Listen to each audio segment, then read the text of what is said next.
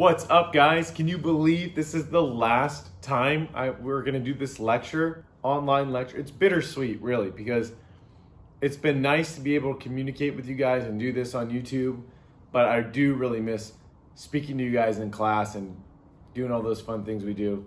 So I can't wait to return in the fall, but here we go. Last time lecture in my house on the nice TV here. Okay, so we are now just going to continue off from where we left off last time. And that, of course, is the Blessed Trinity in our Christian vocation chapter. And we learned a lot about what faith looks like, not only interiorly in our hearts and our minds and our relationship with God, but also how that faith is manifested or carried out in our day-to-day lives, right? So the very important thing to remember when it comes to learning about faith is not something that just is subjective. It's not just something that I have my faith, I bottle it up inside, and it's just mine. No, it's more than that. It has to be more than that to be faith. We can't just believe in something and not carry it out, right? It's called integrity. If you're going to talk the talk, you got to walk the walk, right? As the saying goes. So when we talk about faith, we learned a little bit about what it is. It's a free gift from God, a grace from God given to us freely and undeserved. And then finally, how we can manifest or carry that out in our day-to-day lives. And we saw that we can do that in the sacraments by attending Mass, going to confession, etc. But also in our daily lives when we meditate on His Word, on the Bible, right? When we look at the Scriptures, we can encounter God in our day-to-day lives. And then finally, of course, is in prayer. So let's take a sponge, for example, right? If we're going to talk about faith, let's take a sponge. The things I just described to you, I would say is more about soaking it in, right? The sacraments, reading Scripture, praying to God. These are ways in which we soak in the reality or presence of God. And now in this lecture, it's more so how can we kind of extinguish or rip out all that water or wring out all that water in that sponge and kind of pour ourselves back out to humanity. And there's going to be kind of really two significant ways in which we do that. Number one is obviously living out kind of a virtuous life. And my example I will speak about in a second is St. Paul. But then finally, our vocation, right? How we end up living our lives until we die, right? And there's kind of two ways we can do that. One, getting married, and then two, if called, maybe to the priesthood or becoming a sister in a convent. And that's really going to be our ultimate fulfillment as Christians. So again, we recapped, we looked about how do we soak it in? How do we kind of live a life of faith? Today I want to talk about how can we pour it back out to others in the right way. So there's a famous passage in Scripture by St. James. And St. James says, "You have faith and I have works. Show me your faith apart from your works," which means if you're going to tell me you have faith separate from what you do, then that doesn't really seem to be like faith. So he counters that and says, I'm not going to tell you I have faith. I'm going to show you. So he says, and I, by my works, will show you my faith. So St. James is kind of giving what these famous philosophers would say, existential argument here.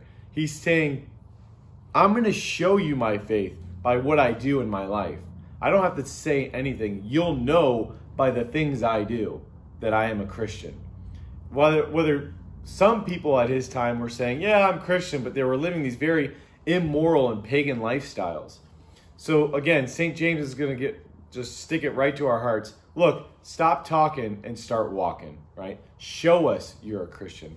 And that's the most beautiful part about professing the Christian faith, is that it's not something we just go to Mass, say our prayers, and walk out and punch our ticket.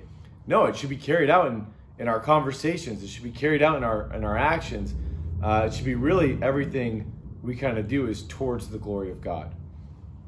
So that's just following up here on this bottom point, is that if we profess to be Christian, by God, we better carry it out in our day-to-day lives. So now let's take an example in this slide, and that example is St. Paul.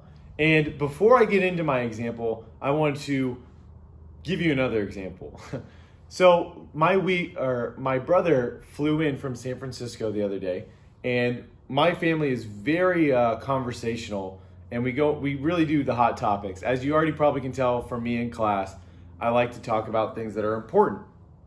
So during the at the dinner table, my brother and my family often will talk about politics, religion, anything you can think of really, we'll talk about. And my brother brought up, well, how is it possible that people can believe in a God or proclaim to be Christian if the people that are running the faith or the institution are corrupt? So of course he lists off many different examples, and my counter response to that is, well, it's not so much the people that I believe in, it's more so the teachings that I profess. It's the teachings of the church that I claim to believe in, not the people, right? So I don't worship the Pope. I don't worship the priest at my parish. I worship God, and I do that by believing in the teachings of the church. And if we look at our history carefully, the person that instituted the church is, of course, Jesus Christ. All that being said and put aside, I say that because proclaiming to be Christian is not proclaiming to be perfect. And St. Paul is the best example for that. St. Paul lived a very religious lifestyle. And in the early years of his life, he actually murdered those who professed to be Christian. And so as you can see, that's very, very a serious offense against God. And so after a while, St. Paul has a huge conversion to Christianity. He has a vision of Jesus, has a very intimate moment with him, and then decides that no more, he puts off this old man, this kind of murderous Jewish faith, and then turns into a kind of very strong and moral Christian. And after St. Paul's conversion, he decided to preach to the world. He would travel miles and miles, hundreds and hundreds of miles by foot, by boat. People would try and stone him to death. They locked him in prison. He found ways to continue to preach and pray and live out the Christian faith, even though he proclaimed to be the worst of all sinners. And so again, I just want to let you guys know that Christianity is not about proclaiming I'm perfect just because I believe in God. No, in fact, it's quite the opposite, right? It's I'm willing to confess my faults and to get back up and to keep trying to do better. And St. Paul is the perfect example that we can look to someone who had not only good faith, but also someone who tirelessly and relentlessly tried to preach that and give it to other people. So to cap this slide off, Christianity is about believing in God, but also having conversations, showing people by being a good witness, right? Being able to pray in public, being able to talk to people about your faith, being able to, do things that glorify God. Continuing on with St. Paul, our next slide, St. Paul is going to tell us a very important fact about our bodies. He says, do you not know that you are God's temple and that God's Spirit dwells in you? And he says this precisely to let us know that our bodies are sacred, all right? And we're kind of now gearing towards what we would specifically call theology of the body, okay? And when we talk about theology of the body, this is, again, a way in which we live out our faith through marriage, through the marriage vows. And as you all know, and I'm going to try and keep this brief, as you all know, our job as human beings is to reflect God's image, right? The more perfectly you reflect God, the more fulfilled you are as a human being, right? Again, the more perfectly you reflect God, the more perfectly you are fulfilled as a human person, okay? And we perfectly reflect God when we are in relationships with others. Now that might sound strange, right? You might think that, I perfectly reflect God when I'm praying or when I go to Mass. Actually, it's different. Remember, God is a Trinity. God himself is a community of persons. God the Father, Jesus Christ the Son, Holy Spirit, right? All God, all distinct persons. So when we engage in relationships with others, we engage kind of in a sacred way, right? So what does marriage specifically signify? Marriage represents the Trinity. The Father pours himself out to the Son and the Son receives that love and reciprocates that love back to the Father. And through that love, that bond that unites them is love, which actually, strangely enough, mysteriously enough, is a person, the Holy Spirit. So the man pours himself out to the wife, and the wife receives that love and reciprocates it back to the man. And there's a bond that unites them, and that, of course, is love. And that love, the result of that love, is a person, all right, child. Okay, and so when we talk about theology of the body, when we talk about why does God give us bodies, it's so that we can express ourselves in a Trinitarian way, in a God-like way, so that when we give ourselves to another person, right, in the context of marriage, in the context of sexuality, we give them, we express that in the right context. We live a life of love, ultimately. We cherish the other person. We love that person till death do us part, right? We make vows to that person. And so marriage is ultimately the pinnacle, the highest way we can reflect God. So some key points to kind of sum what I set up. Number one, God created me out of love, right? God loves us and he creates us out of love. God created me for love, right? So not only am I created out of love, but I'm specifically supposed to love others. He created me for the purpose of loving. And so God invites me to give that love to others. My next point is kind of a follow-up here, and that is the law of the gift of self, right? And that's going to be on your guys' test, the law of gift of self.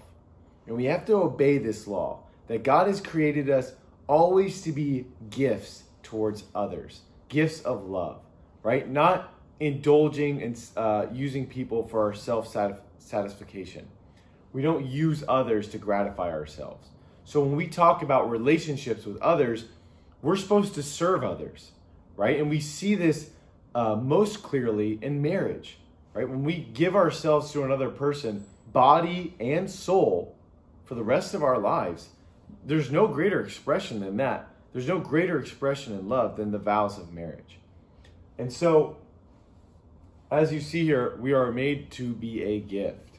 And so, again, guys, read these last slides. If you guys have questions, please email me. I would love to help you out. This is a very, very sensitive and difficult topic to talk about, especially on a lecture like this. But it's very important to realize, especially as young men and women, that you are on your way to working towards your final goal as a person.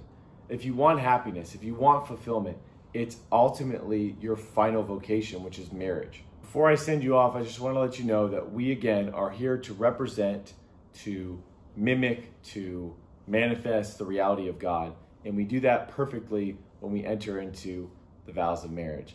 Now, there's a couple questions I'm sure that pop through your head. What about people that don't get married? What about priests? All those kinds of things.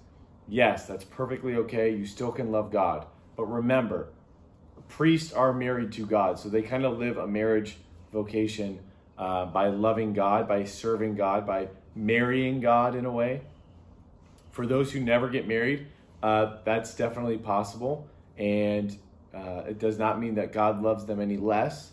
However, again, if we're going to talk about something that's like a perfect symbol, what perfectly imitates the Trinity, we're going to talk about marriage. And that's the relationship, the union, the love among persons.